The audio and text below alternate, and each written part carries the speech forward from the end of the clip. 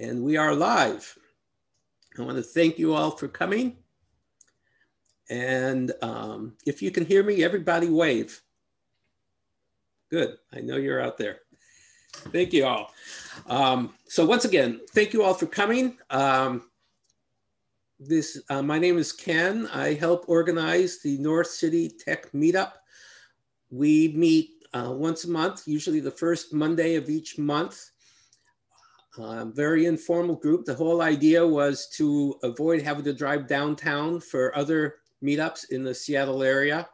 I know on this particular event, we have a number of people from out of town, which is great. That's the upside to the virus is we can bring in speakers from all over and attendees. But the main purpose of this was a chance for people to socialize without having to drive downtown if you don't already work downtown.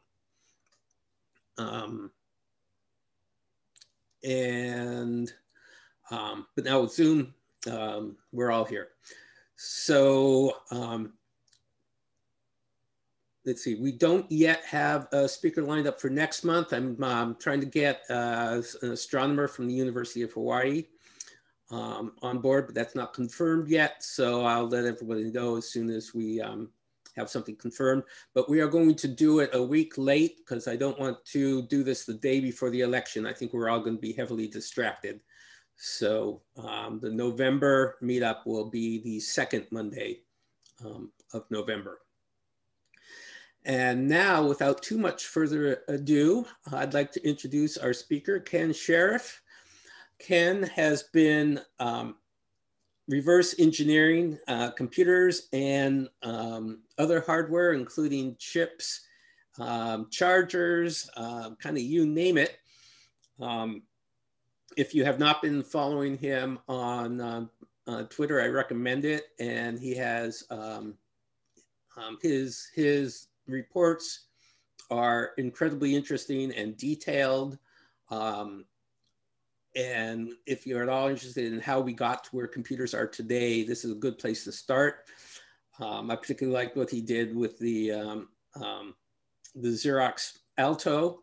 I was very lucky in 1976, while I was still in college, we did a field trip to a place called Xerox Park and met Alan Kay and got to see and touch an Alto and saw the first mouse and the Ethernet and other devices. And I know my jaw hurt from hanging open for 3 days afterwards. Now, a couple of years later, someone else visited them and built a whole company around it, but that wasn't me. But it was fun to see that and fun to see these things reverse engineered and made working again. So finally, today he'll be talking about the Apollo guidance computer, which was kind of at the time a miracle of miniaturization, although in today's world that has less power than your wristwatch. But I'll let him go into that in more detail. And at this point, I'm going to turn it over to Ken, except to say that we will take questions. I will be monitoring the waiting room and chat. And so if you have a question for Ken, put it in the chat room and I will try to keep an eye on that. And then interrupt Ken. But if you don't see me, feel free to unmute and shout my name or wave at me or something. We now have 40 people online, so it's I'll be spending a lot of time just kind of managing the group. But at this point, I'm going to let Ken take over. So right. Go ahead, Ken, and thank you all for joining us again. All right, well, thank you for having me here. I'm going to talk about the Apollo guidance computer. This is the computer that was used to get to the moon for the Apollo missions, and it's quite an interesting machine. Now from the outside, it's not so interesting. It's just a painted metal box, weighs about 70 pounds, but its functionality is pretty amazing. It's a real-time computer. It provided the guidance, navigation, and control to get to the moon. One strange thing is it's a 15-bit computer. Nowadays, that seems like a bizarre word size, but back then, 14 bits wasn't enough accuracy. 16 was more than you need. So to save power, save space, they went with 15 bits. And it had a small amount of RAM and then a small amount of ROM to hold the code. It was pretty compact for its size, under 1 cubic foot, weighed 70 pounds, which is still pretty heavy if you're carrying it around. Power consumption was pretty low. They say it was the first integrated circuit computer, although there's also claims that the Minuteman guidance computer was first. So I haven't been able to sort that out. And its speed was pretty slow by modern standards, running 43,000 instructions per second. So when you open up the computer, this is what you see inside. It opens into 2 trays. Each tray is filled with some modules. These are where the circuitry are. There's a connector on the front to connect the computer up to the rest of the spacecraft. And so I'm going to go into more detail about how it's constructed and what we did to restore it. So the Apollo guidance computer was really the brain of the spacecraft. As you can see from the diagram, it was connected to a display for the astronauts to interact with. It controlled the engines. It communicated with the ground. And it also kept track of the location in space using the inertial measurement unit. Now, since the inertial measurement unit gets mentioned a lot in this, I'll go into a bit more detail on it. The basic idea is if you want to know where you are in space, they didn't have GPS back then. So what they did for guidance was they used gyroscopes and accelerometers. If you know what direction you're going and how far you're accelerating, you can integrate that and keep track of your exact location. So one of the key jobs of the Apollo guidance computer was to keep track of the data from the inertial measurement unit and constantly update your location in space. So the gyroscopes did drift a little over time. So periodically they'd have to recalibrate it by pointing a special telescope at specific stars. And then the AGC would recompute the position based on the angle to the stars. So some background for Apollo in case there's young people. 1961, John F. Kennedy had a famous speech saying, we want to land a man on the moon before the decade is out. And then they succeeded in doing that, landing Apollo 11 on the moon in 1969. So Apollo really started in 1961 with that speech, and computers at the time were much larger than nowadays. A common computer was the IBM 7094. This was used, this is the one in the movie Hidden Figures. If you haven't seen that movie, you should go see it. These computers were built with circuit boards like this one, thousands of these boards with a few transistors on each board. So the computers were very large. They ran in batch processing. You'd read data off punch cards or tape, run the computer for a while, and then print out your result. And so these were transistorized. The integrated circuit wasn't even invented until 1958, just 3 years before the Apollo project started. So now I'd like to just review the components of the Apollo spacecraft. At the top is the lunar module. This is the only part that landed on the moon. It would separate from the command and service modules, go down to the moon's surface, then come back up, and you'd have to rendezvous. And then the astronauts would transfer into the command module. The command module is that cone-shaped part in the middle. And that's the only part that came back to Earth. That's what you see in the splashdowns. And then finally, the cylindrical part at the bottom is the service module. That's the rocket that got them to moon orbit and then back to Earth. That provided the power, the oxygen, the communication. And if you've seen Apollo 13, that's where the oxygen tank exploded. So now the Apollo guidance computer was a key computer in getting to the moon, but not the only computer. There were 5 computers on the rocket overall. There was an Apollo guidance computer in the command module, another Apollo guidance computer in the lunar lander. The lunar lander also had a separate computer, the abort guidance system. The job of that computer was if something goes wrong, make sure you can get back off the moon and rendezvous with the command module. And then on the Saturn V rocket itself, there were 2 computers. One was the launch vehicle digital computer, which was a guidance computer built by IBM to steer the Saturn V rocket.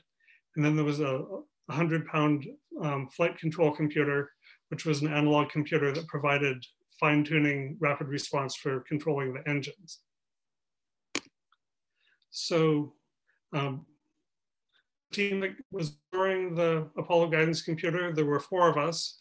Mike Stewart is this Apollo guidance computer genius. He's been studying the computer for years and knows pretty much everything about it. Carl Clonch, second in the picture, me, and then Mark Verdiel, who you may know as Curious Mark on YouTube. He does a lot of restoration videos there.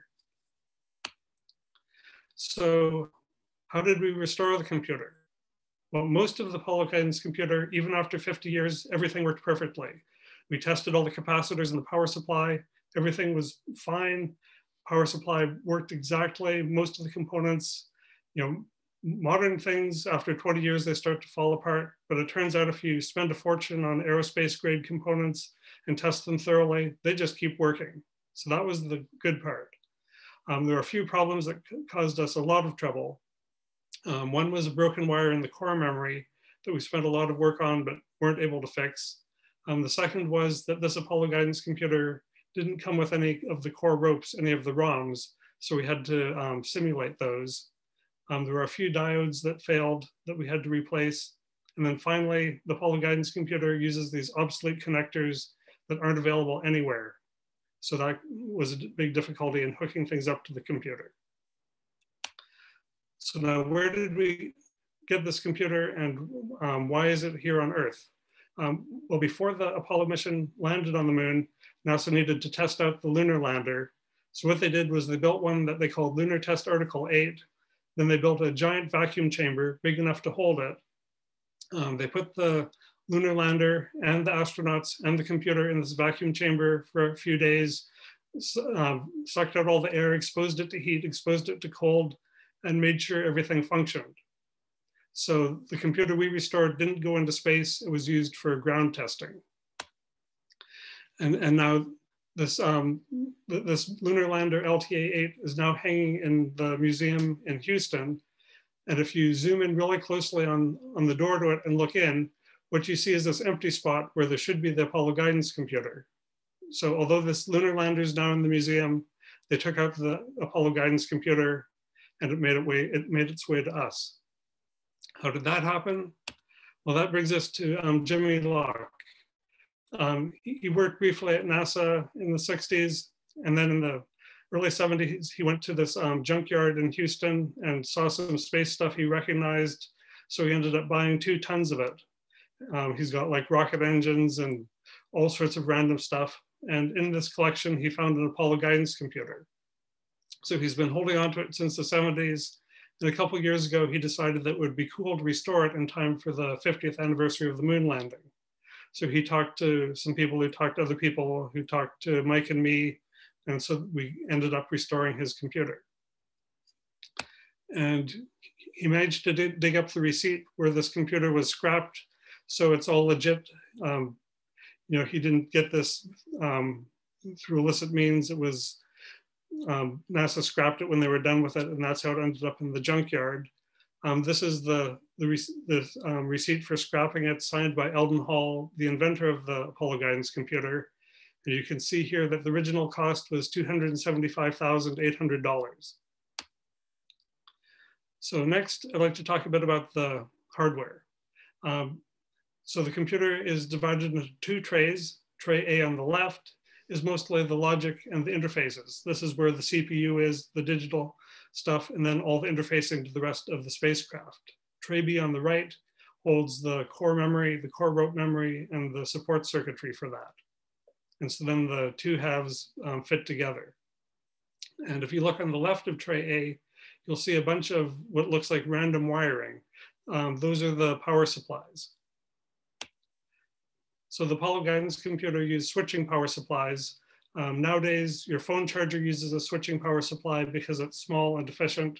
But back then, switching power supplies were very rare, pretty much just used for aerospace applications. So it had 2 power supplies, one providing 4 volts, one providing 14 volts.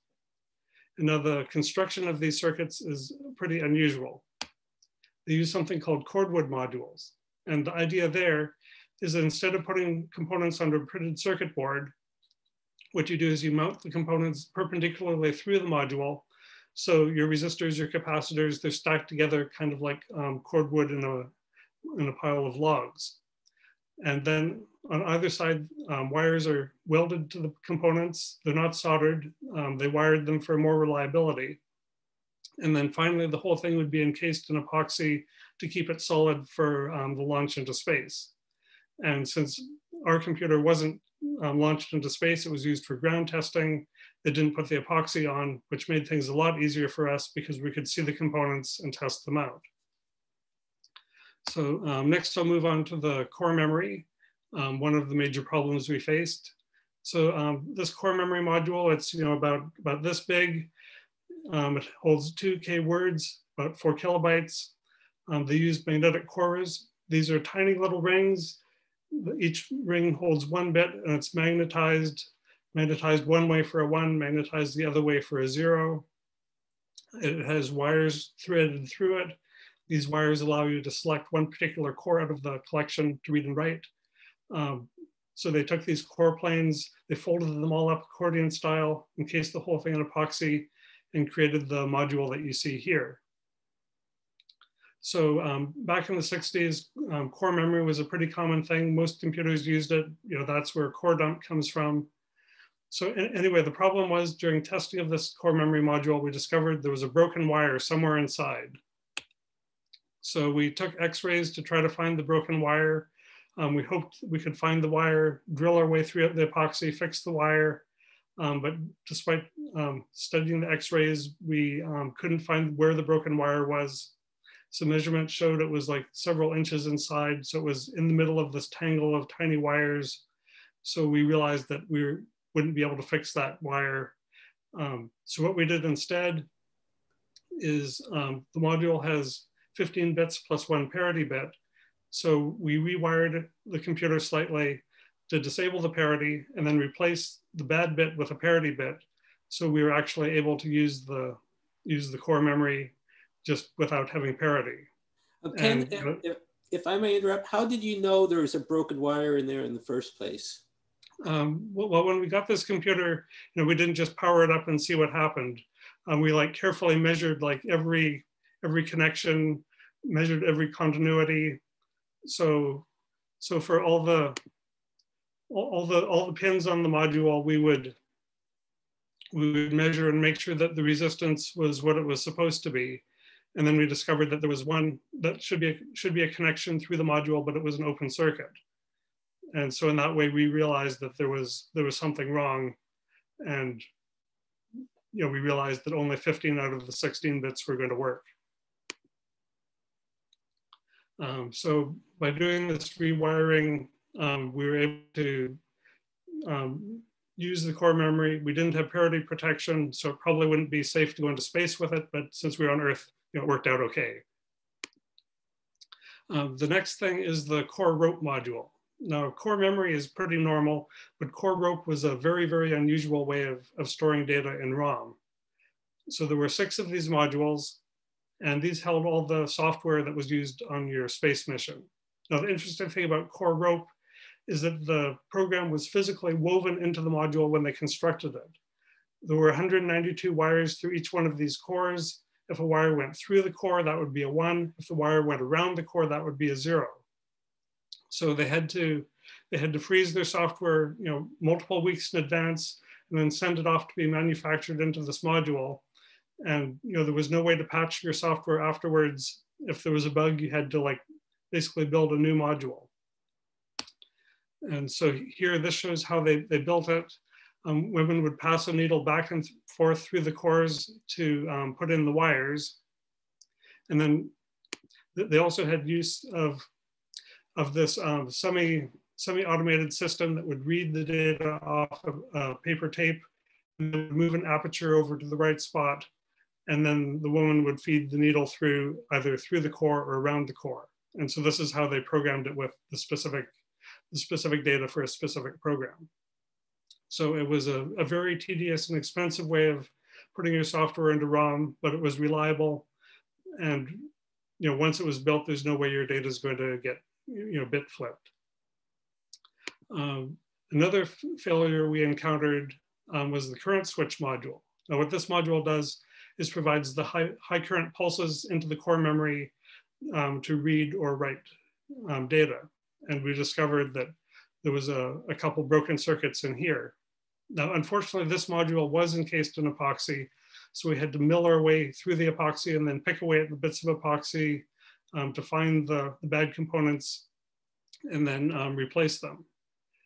So now the interesting thing is all of the computer worked perfectly and had no epoxy except for these two modules, the core memory and the current switch, which failed and had epoxy. So Mike did some checking of the serial numbers, and it turns out that the serial numbers for those modules don't match the computer we have. So our suspicion is that somebody else's Apollo guidance computer failed, and so they put the failed modules into this computer and took the good modules for their own computer and sort of used this one as, as a repair one. So we figure the good modules are out there somewhere and we just need to like find who took them, 50 years ago. So next I'll talk about the logic modules. So in 1958, the integrated circuit was invented, and then just 4 years later, they decided to bet the entire moon landing on this new untested technology of the integrated circuit. So it was a very risky move, but they realized that this was the only way they'd get enough density of the circuit, make it lightweight enough to get to the moon. So there were just two types of integrated circuits they used. They figured if they used two types and tested those very thoroughly, that would be much better than having multiple types where they wouldn't be able to figure out the reliability as much. So the first type was a NOR gate. Originally, they started with a single 3-input NOR gate. Then they moved to a dual 3-input NOR gate. So this is a very simple chip, just 2 gates. It contains 6 transistors and 8 resistors. So these were very primitive integrated circuits, but they were still considerably better than using raw transistors. The second integrated circuit was a sense amplifier that amplified the tiny signals from the core memory. And this was apparently the first analog amplifier integrated circuit. So what I'd like to emphasize here is that there weren't any microprocessors. The processor was built from about 5,600 NOR gates. These gates you had 240 gates per module. The modules all looked pretty much like the one here. The internal wiring was different, but from the outside, they all just looked like rows of NOR gates. The construction technology was pretty advanced for the time. They used surface mount printed circuit boards with 7 layers. So it's something that really didn't make its way to the commercial world until decades later. So here's a brief look at the architecture of the Apollo guidance computer. It's pretty simple as computers go, but definitely not trivial. In yellow, there's some control circuitry. The arithmetic unit is in the middle in green. There's purple I/O circuitry. One of the main things about the Apollo guidance computer is it had hundreds of I/O ports to talk to the different parts of the spacecraft. In red here, we have the registers and the memory control. And then in blue on the right, we have the fixed ROM memory and the erasable core memory. So I'd like to talk a bit about the CPU. As I mentioned, it was 15 bits, had a large focus on I/O. It included a lot of counters that I/O devices could update in the background. So for instance, the IMU could update these counters without having to explicitly interrupt the CPU. There was a lot of error checking in the CPU, not just parity. It had watchdog timers, it had voltage checks. Basically, if it detected any sort of fault, it would issue an alarm because they were very concerned about reliability. Now, modern computers use 2's complement for storing negative numbers, but the Apollo guidance computer used 1's complement.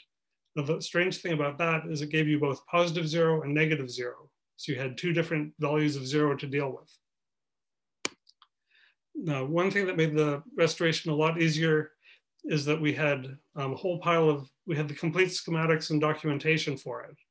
Now, the schematics are just hundreds of pages of NOR gates, just so many NOR gates. Here is one page of the schematic. I've zoomed in on a NOR gate latch in the upper left. but you can see there's not a whole lot of structure or abstraction. It's basically just this large sea of NOR gates. And here's a photo of Mike and Mark hard at work during the restoration.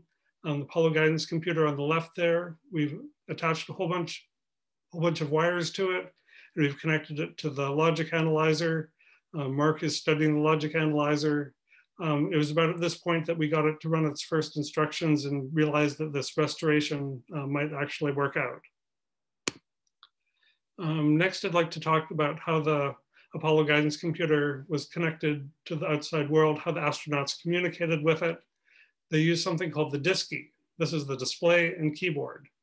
It had a small keypad that had large buttons that astronauts could push with their gloves on.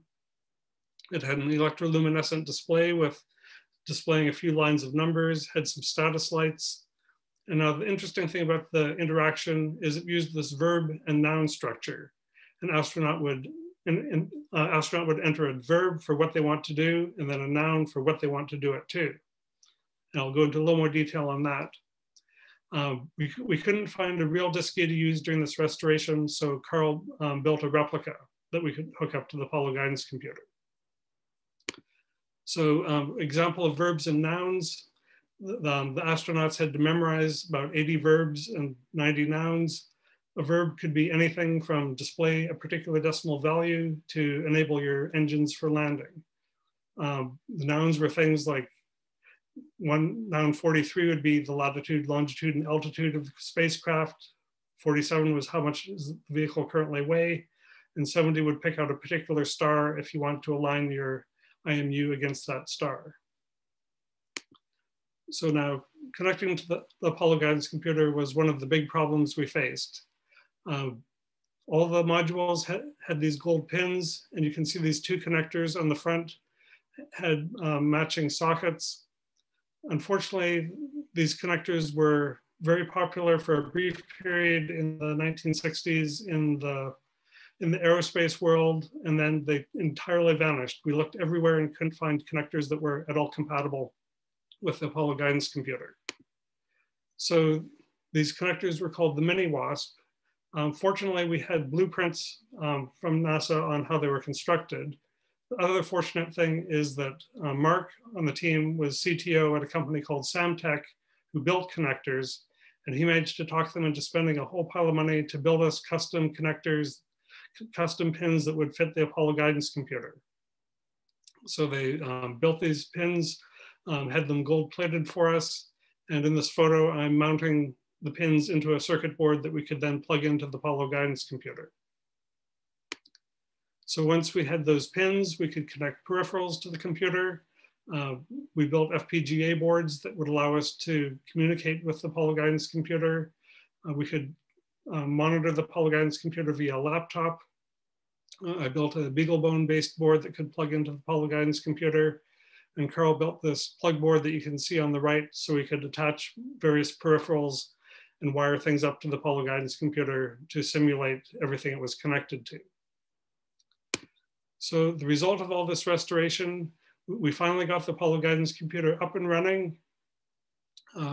Once we had it running, we took it to Florida, where Eldon Hall, its creator, lived. You can see Eldon in the picture here. He was delighted to see the computer running 50 years later. So it was quite nice to take this restored computer back to its inventor. Next, I'd like to talk a bit about the software development for the Apollo guidance computer. Now, if any of you have done software development, you'll be familiar with the idea behind this quote from the director. The effort needed for the software turned out to be grossly underestimated. They figured it would just be a matter of implementing a few guidance equations, but it turned into 1,400 person years of effort. So they had a large team building the software. Here's the famous picture of Margaret Hamilton with a pile of the software binders stacked up. We were actually able to get our hands on some of these binders, scan in the software, and so that's now available online. So it really was a complex software engineering job. They had to implement a real-time operating system. It supported multiple jobs, schedule them with priority. It also had an interpreter, a virtual machine to make their coding easier. And then there was the actual software to run the mission. And this was all implemented in assembly language. So they didn't even have the benefits of Fortran or something. The operating system was called the Executive, and it allowed the Apollo guidance computer to run 8 jobs at once. It used priority-based scheduling, so the most important tasks would be handled immediately. Things like making sure you don't crash into the moon, while updating displays, communicating with Earth, that could be a lower priority. One thing they implemented that was very important is a checkpoint restart feature. The software would constantly write checkpoints to memory so that if it had to restart, it could just continue right from where it was. It wouldn't have to start from the beginning. And then finally, it managed a whole bunch of real-time tasks through a wait list, so you could schedule things to run every 100 milliseconds, for instance. The next interesting thing was this interpreter they built. They didn't write everything just in the raw assembly language. They built this virtual machine that had 70 new opcodes that were more dense and easier to program. These opcodes were things like multiplying a matrix by a vector, dealing with double or triple precision numbers, and implementing trig functions. So this made it much easier to write code. A sample of the interpreter code is on the right. This is doing some sines and cosines based on the Earth's location, the moon's location, and the sun's location. So you can see it's doing things like converting a vector to a unit vector, taking arcsine, taking cosine. So the interpreter let them write their software at a much higher level than just dealing with raw data in memory. You could deal with matrices. Now the development environment, the software was assembled on this Honeywell 1800 mainframe. They had a very complex environment. It was a bit like GitHub. If you wanted to make a change to the code, you would put your change on some punch cards. You'd run the cards through this mainframe. It would update the master copy of the code. It would keep track of who made what changes if they were authorized to make it. It would assemble the code into binary. Then it would produce a punch tape that was then used to manufacture the core rope. The mission software consisted of 2 completely different sets of software, one for the lunar module and one for the command module. For the lunar module, you had about 34 different programs you had to run, everything from a program to realign the IMU. Program 63 started your descent to the moon. Program 20 got you back into space. And then there was a bunch of software to handle various abort or problem cases. And then the command module had different programs to go through the launch, get you to the moon, and then back to Earth. So during the moon landing of Apollo 11, they ran into a problem with the computer. About 30,000 feet above the surface, alarms started going off. The computer reported a 1202 alarm. The astronauts were not quite sure what to do. They asked mission control. They were puzzled for a bit, but they decided to go ahead with the landing. This was a very serious problem because it could have aborted the landing entirely, but they decided to proceed. So the problem here was that the rendezvous radar and the computer ran off different power supplies. And if you had bad luck, these 2 power supplies would be slightly out of phase. And this would start generating false interrupts from the rendezvous radar, thousands of interrupts a second. And this overloaded the computer. Now, fortunately, they had this checkpoint restart design. So during the landing, the computer restarted 5 times, but it could immediately keep going where it left off.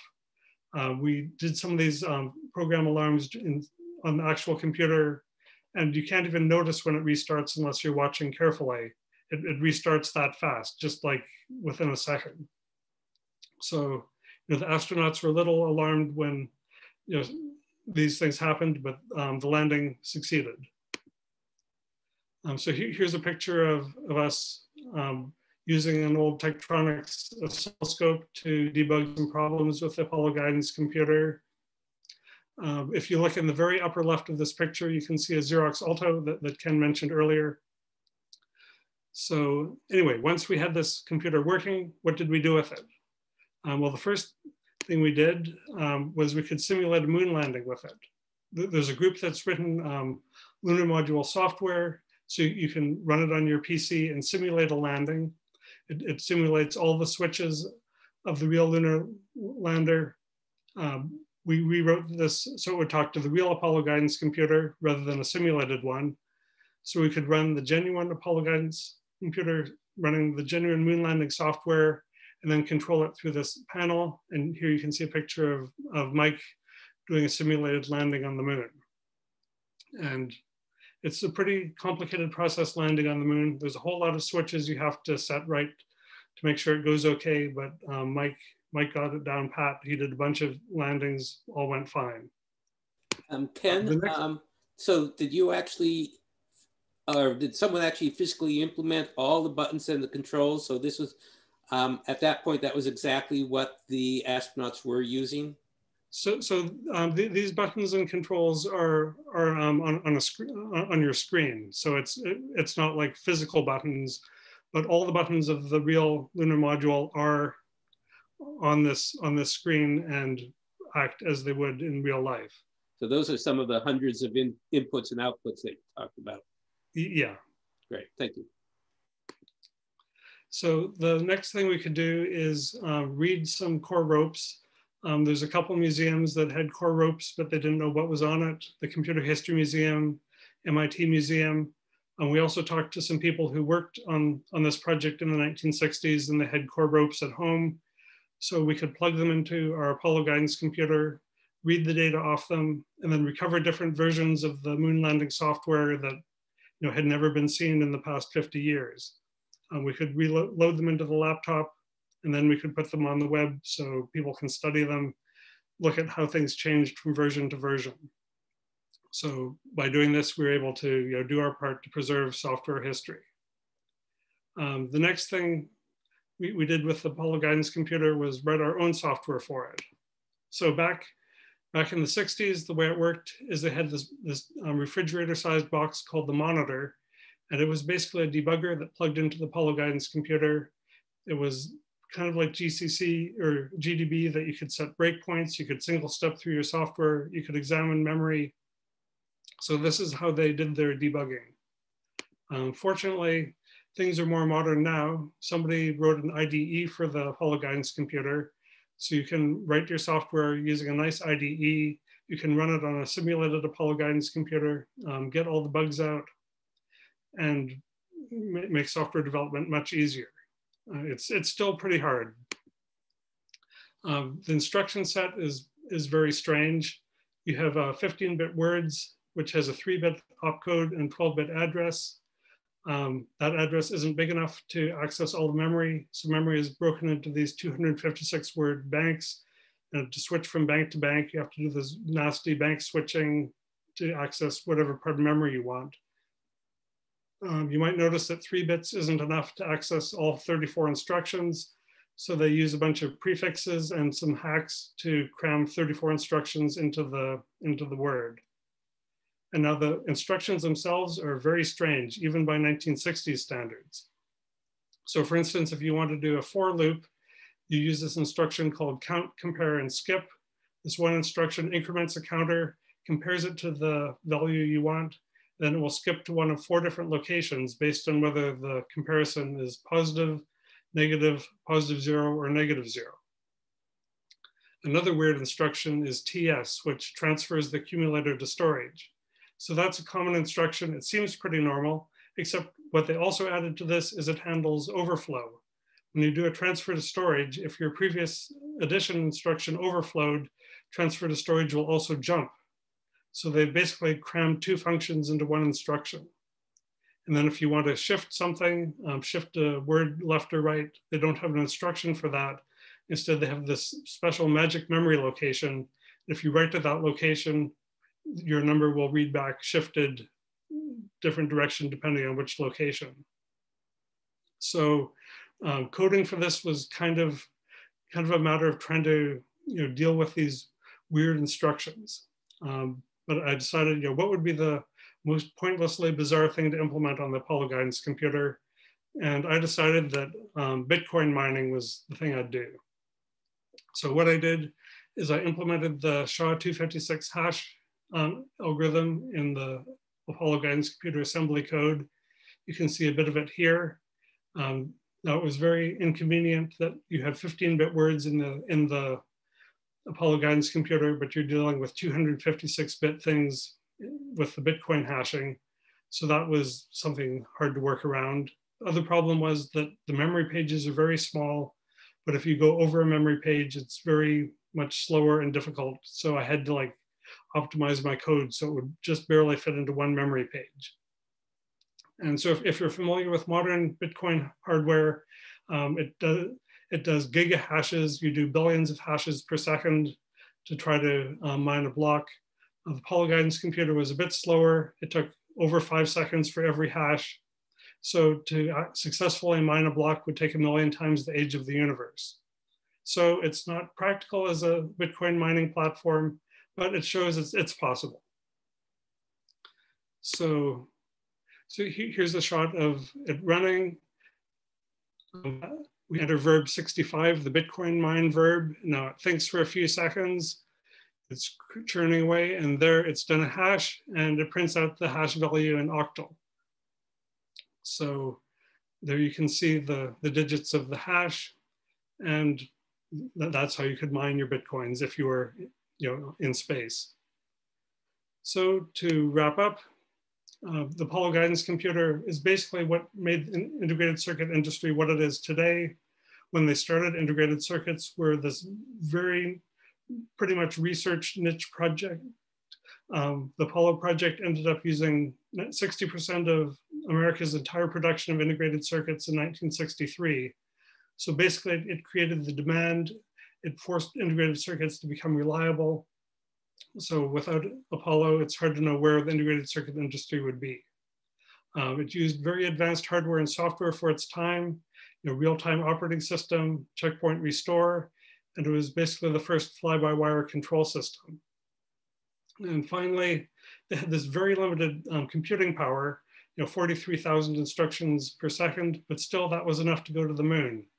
Nowadays our computers are thousands or millions of times more powerful because of Moore's law. So it's kind of like, what can we do with our computers of today? If they could get to the moon back then, we should be able to do pretty much anything now. So if you want more information, we have a bunch of videos that Mark created on his YouTube channel. The virtual AGC project has a lot of info. We got written up in the Wall Street Journal. And then finally, you can take a look at my blog, send me email. And I'd like to thank our sponsors, Samtech, who built these very expensive pins for us, and PCBWay, who made some very complex printed circuit boards for the peripherals that we attached to the Apollo guidance computer. So that's the end of my talk. Any questions? Let's see, so we have a question in here. What manufacturer created it? It was built by Raytheon.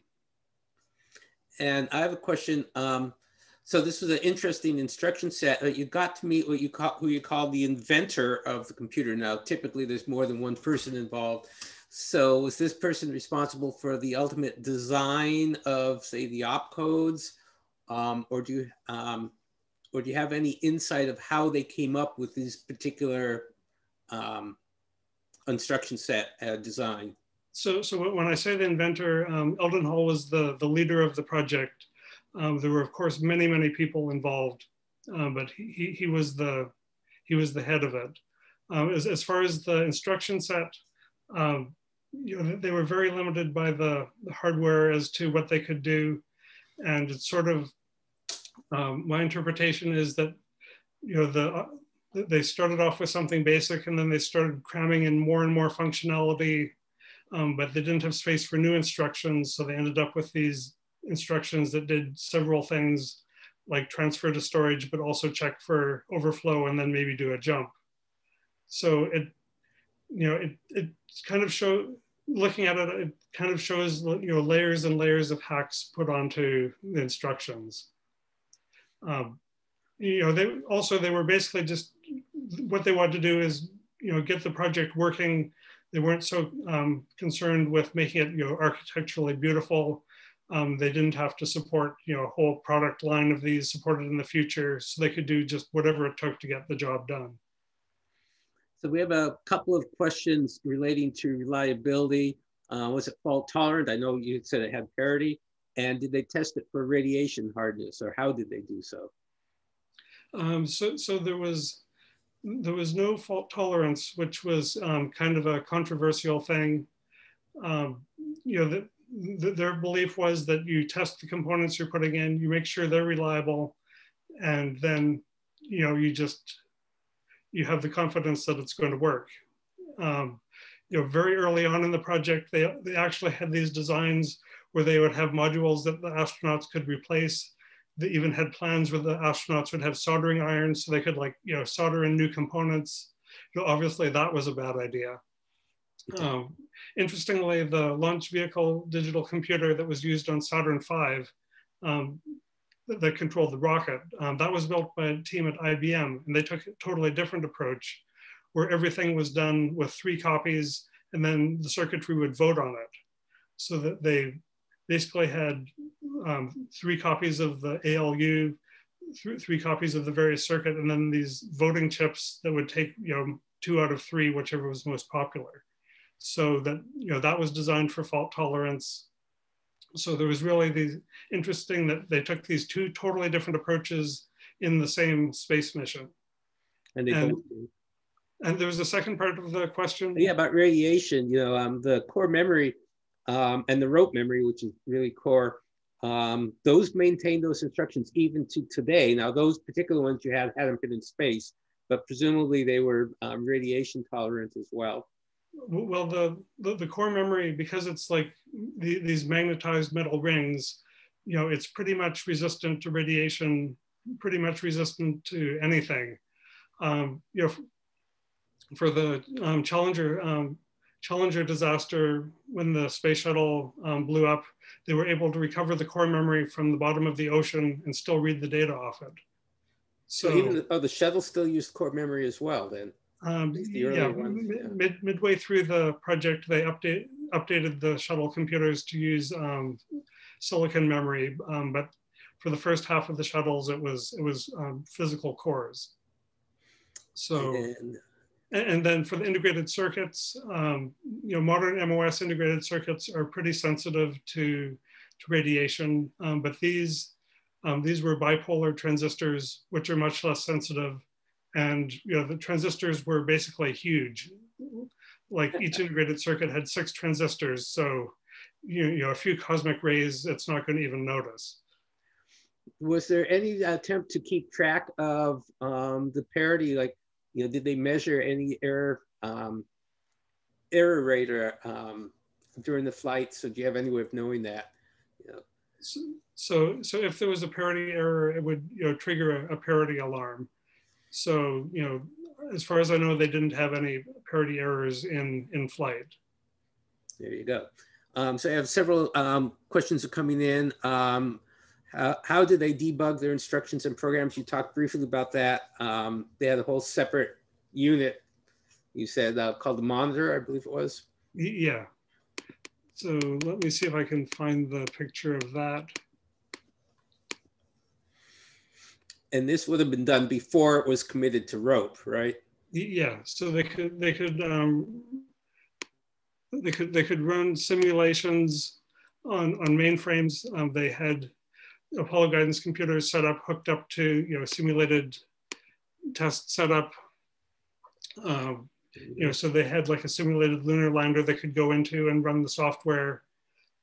So they were doing a lot of testing before they would commit it to rope, because at that point you were kind of stuck. Were any of these? Was there anything similar on the Gemini missions, or anything that led up to the Apollo, or was the Apollo flight the first one that had any serious computer on it? So the Gemini missions had a computer that was built by IBM, and it was more similar to the launch vehicle digital computer that was controlling the Saturn V stack.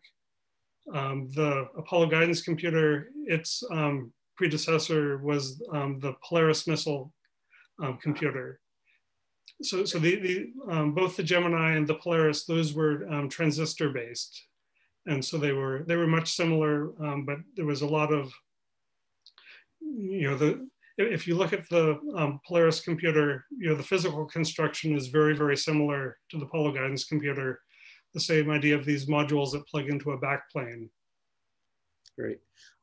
Was there a temperature range? Were there any special heating or cooling requirements? So the computer, it was basically this magnesium block, and then it was mounted onto a cold plate that had cooling liquid flowing through underneath. So that's how they kept the computer cool during flight. So when we were running it, we would check to make sure it wasn't overheating, but we didn't have any problems with that. As a big block of metal, it's pretty good at radiating heat. Did you find? So one interesting thing about the one we have is that we discovered a hole that they had drilled into it so they could put in a thermocouple so that they could measure the temperature during ground testing and make sure it was all okay. Did you find any interesting things on the rope memory that you acquired from various places? So they were different. There were slightly different versions of the software that had been scanned in from those big piles of listings. So, it was interesting to people like Mike who like to trace the exact development of the software from version to version, and he could see that, oh, there were some new features they added here versus there. So nothing too surprising, but it was still interesting to fill in these gaps. Great. And how did the guidance work on unmanned missions? I guess all the Apollo missions were manned, right? So, so was there any? Did the agency fly on anything that was automated? Was there any was there any real-time radio control from the ground, or was it all controlled by the astronauts locally? Well, so they also had they could use radar from the ground to detect the position of the Apollo. So they basically had redundancy there. The Apollo guidance computer was calculating location, and then ground was also calculating location via radar. And so the Apollo, they couldn't control it from ground, but unmanned missions, these missions grew out of ICBMs, which were of course controlled internally. So it was kind of a combination of flights that were controlled by astronauts, things that were controlled on board, or things that were controlled via the ground. There's a question here about how did welding of circuit components in the cordwood construction work without damaging the components? Well, they used basically electric spot welding, and so it was very concentrated heat just on the wire. Basically the same as you can solder a component at high heat without damaging it. You can do the spot welding and it won't damage it. And my understanding is that cordwood was used on a number of other electronics, not just this particular system. That was right. It was relatively popular until printed circuit boards took over. It was very dense. The problem was repairs were difficult because your circuitry is not exposed. CDC built a bunch of computers that used cordwood circuits. So they must have gotten pretty good at it. Yeah. So Dave is wondering how many registers the computer had. He was looking at the monitor unit. So it had about 8 registers. They all had different purposes. You had the accumulator, which most things went through. You had register from your memory address, your memory data. You had a quotient register for doing multiplication and division. It had hardware support for those. It had a couple special purpose, I think is the X and Y register. So, it had a few registers, but not very much. You were basically using your core memory for all your storage. And did you discover any Easter eggs in there, either software or hardware, in individuals' initials, comments in the code, Nowadays, I know people put stuff into the ICs, little pictures and stuff. Do you find anything fun like that? So there's there's some interesting things in the code that are relatively well known. The code that starts the rocket engine is called Burn Baby. In the 60s, Burn Baby Burn was a saying, and so they put that into the code. So the code for the assembler that runs on the Honeywell mainframe, that code is just full of these bizarre comments. I've met the guy who wrote it, and he has a strange sense of humor, and that shows in the code. For instance, if you have an error in the code you're assembling, it doesn't just tell you have an error. It prints out more and more sarcastic comments based on how many errors you have.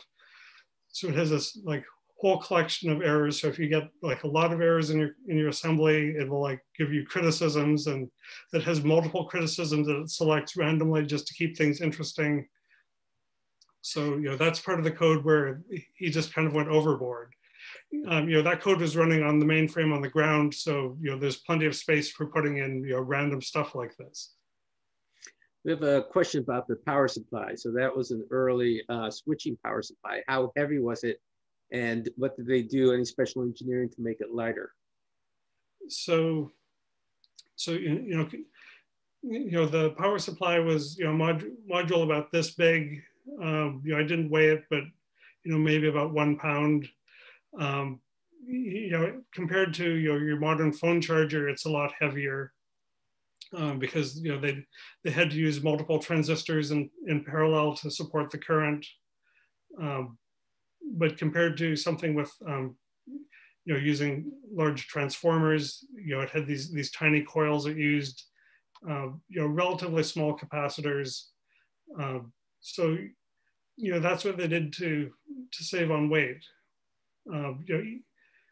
So I don't think there's any other specifics that I could point to.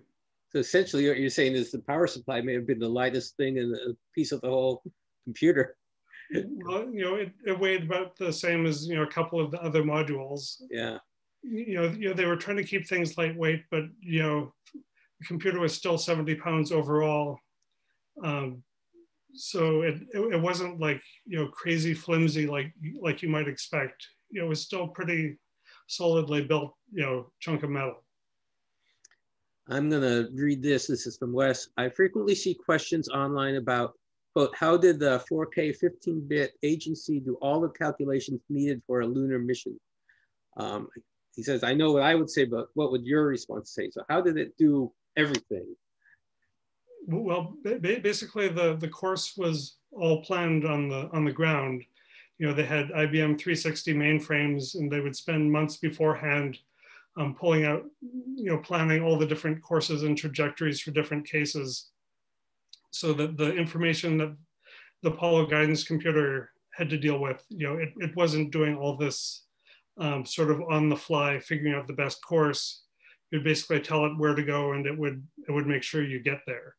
Do you know if there are any surprises? Like, wow, we should have had a verb for this, other than the famous problem that you already talked about too many interrupts. So pretty much do the job then.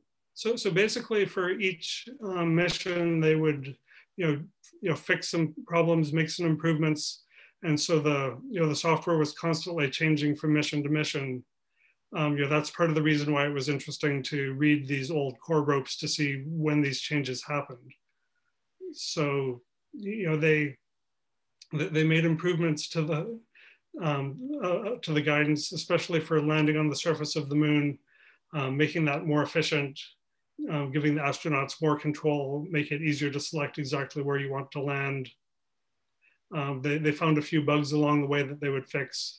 So it was basically this, constant changes throughout the time.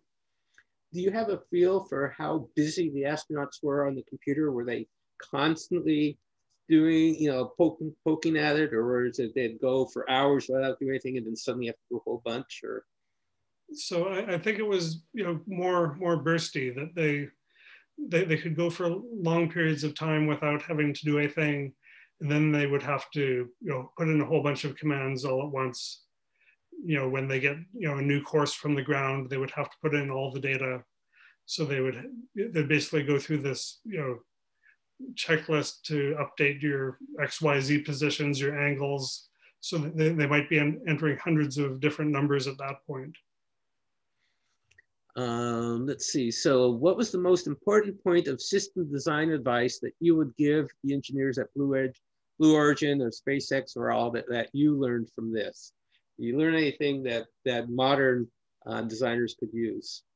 Well, I think if they could get to the moon with 43,000 instructions per second, I think SpaceX has no excuse. They've got enough computing power; they should be able to do whatever they need. But seriously, I think the main point is that you just have to test everything, test thoroughly, be able to handle problems that are unexpected, make sure you can recover from anything quickly, make sure that you have backups in place. So for instance, with the Apollo guidance computer, even if the computer failed totally, they still had the radar on the ground they could use for guidance. If they were approaching the moon surface, the abort guidance system, that computer would get them back out into space. They had lots of sort of manual procedures. If the Apollo guidance computer couldn't give them the docking information, they could get that from the ground. If they couldn't get it from the ground, they had basically like paper lists they could go through and do the calculations manually. So they really had like multiple ways of doing everything. The design was one's complement and the unit did integer math. So all floating point abilities were in routines, presumably, or in the interpreter. Yeah. So. And you said triple precision. When would they need that? Well, some of the single precision, you only have 15 bits. So, right, yeah. So triple precision isn't a whole lot of bits. Good point. So triple precision there would be less than single precision nowadays. So yeah, basically they had to build their own sine algorithms, cosine algorithms in assembly, and then they could use those from the interpreter. Here's one. I recall the LEM that made a radical attitude change.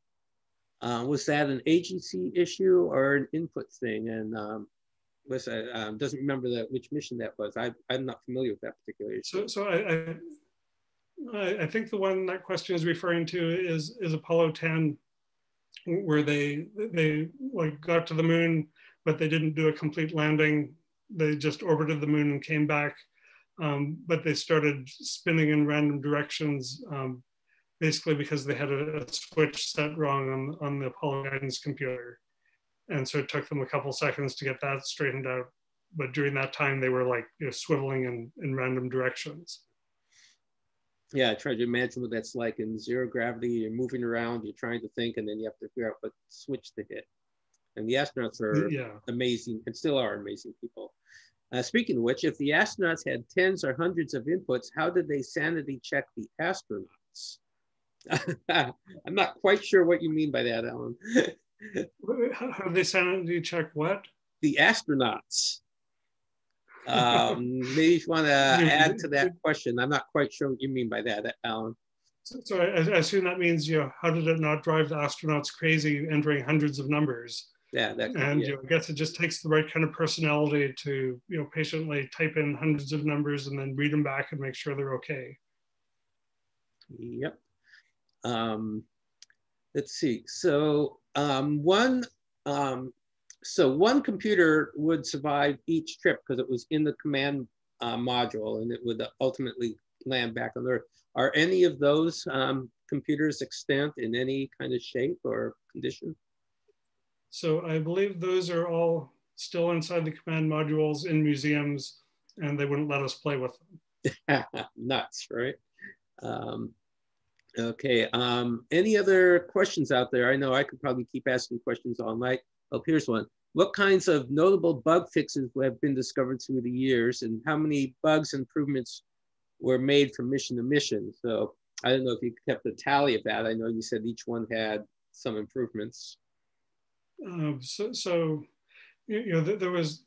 was one bug that they found after Apollo 11 was that the engine characteristics that they had been given by the manufacturer didn't match what the engine actually did.